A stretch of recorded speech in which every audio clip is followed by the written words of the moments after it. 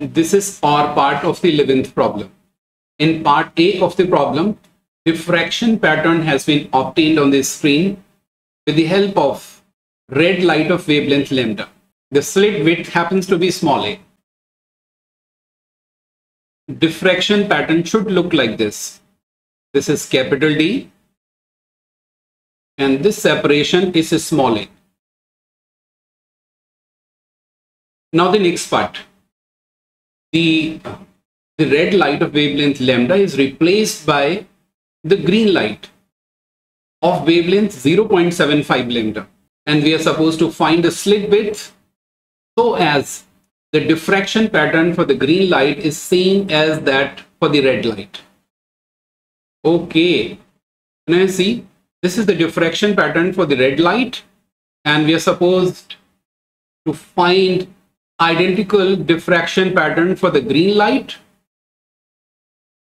by changing a small a. We are supposed to find new value of a small a so that the diffraction pattern becomes identical. Answer part A.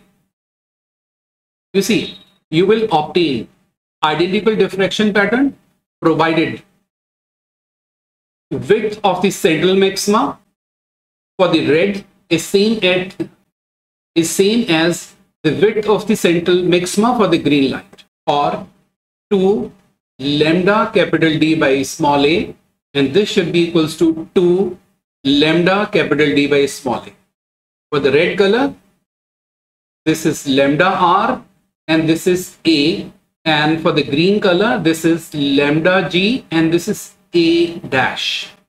Now over here, 2 and 2 will cancel, D and D will cancel, and the new value of the slit width A dash, that should be given by lambda G upon lambda R into A. Now substitute these values.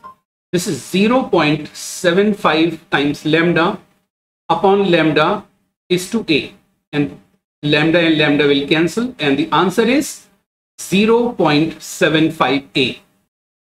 In part B of the problem, first minima is obtained at 30-degree angle.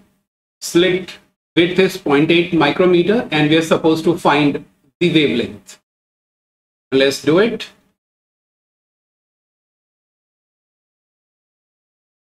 Answer part B. Condition for the first minima is A sin theta is equals to lambda. Now substituting value of A and theta, we get lambda is equals to 0.8 is to 10 is to the power minus 6 meters. Theta is 30 degrees. This is equals to 4 is to 10 is to the power minus 7 meters, or 0.4 micrometers, or 4000 angstroms. In part C of the problem, the whole diffraction apparatus is immersed inside liquid of refractive index N, and we are supposed to suggest its impact on the widths of central maxima. And prior to it, we are also supposed to write formula of width of central maxima. Answer part C. The width of central maxima is W is equals to twice lambda capital D by small a. Here all the symbols, they have the usual meaning. If the whole apparatus is immersed inside liquid of refractive index mu, then the value of lambda inside liquid changes to lambda dash, while the value of capital D and small a remains unchanged. So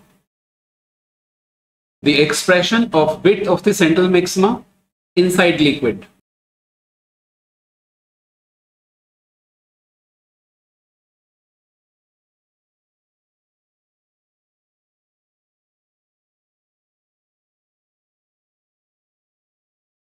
as lambda dash is equals to lambda by mu.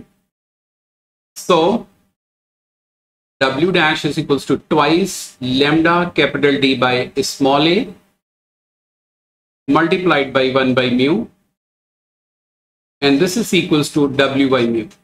Thus, the width of central maxima will decrease by the factor of mu.